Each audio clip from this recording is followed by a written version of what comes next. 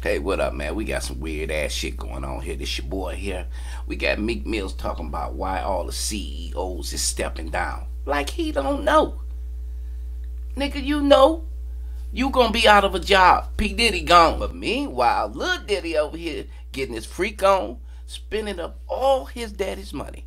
He spent $800,000 in one day. He already about he think he P. Diddy. Oh, my daddy gone.